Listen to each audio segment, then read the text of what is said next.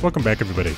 While my frustration not being able to fly under bridges in Microsoft Flight Simulator knows no bounds, at least some of the bridges are entertainingly interactable. The Mike O'Callahan Pat Tillman Memorial Bridge, more commonly known as the bridge right next to the Hoover Dam, for example, while not underpassable, is landable. It's one of the landmarks that was updated from the initial release of the game. I hope they update more bridges like this in the future. However, I could do without the hydraulic launcher at the end of the bridge. I'm not sure what that's all about. Luckily, the cars are more theoretical than anything. I'm told that some of the payware scenery packs do have bridges you can fly under, but I haven't caved to that yet. I jokingly predicted in a prior video that the ability to fly under bridges would be a purchasable add-on. In this specific instance, I'm disappointed to be correct.